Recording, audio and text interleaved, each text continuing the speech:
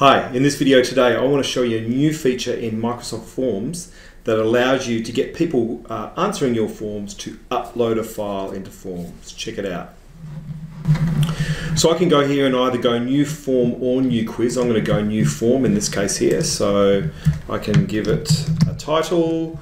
I can of course add a photo in, and I love this feature here that you can just do an image search directly in here and get that image and put it straight in there, either as the background, or you can put images here in the title, in the form title as well, which is really nice. Okay, so I'm going to go here to add new, and you see you've got your main question types here, but I'm just going to do the drop down here and file upload. Okay, really easy. A new folder is created in your OneDrive and respondents will be able to upload their files to this folder. Continue, yes.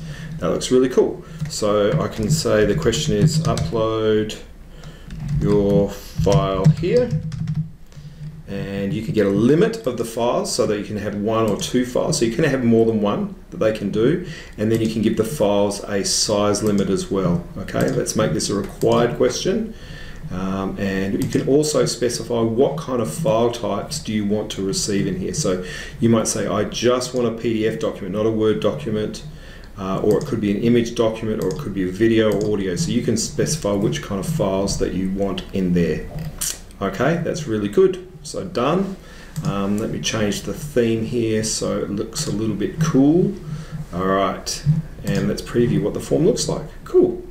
You can see the immersive reader there, and if I click on upload file, it's then going to take me over here to upload a file. So I'm going to choose an image here. There we go, it's uploading that file, and then I'm going to hit submit. Okay, when I look at the responses here, I can see I've got one response, and I can see there what it is that's been uploaded. So if I go to more details there, I can actually see the file that's been uploaded there. So I can click it and I'll be able to see what the file is that's been downloaded directly here within Forms. I can also go view in folder, and that will then open the folder online where that upload has occurred. So I've got a folder in my main OneDrive folder called Apps, Microsoft Forms, the name of the form here, and then this question here, this first question here, and you can see all of the stuff will be collected in here.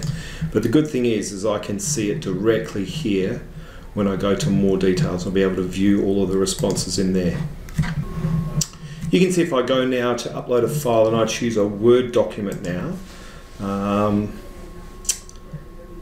it says the upload the file required and try again. So it shows here down the bottom of the question what the size limit is, how many I can upload, and which type of files I'm allowed to upload. So it'll fail if I try and upload a different file from that.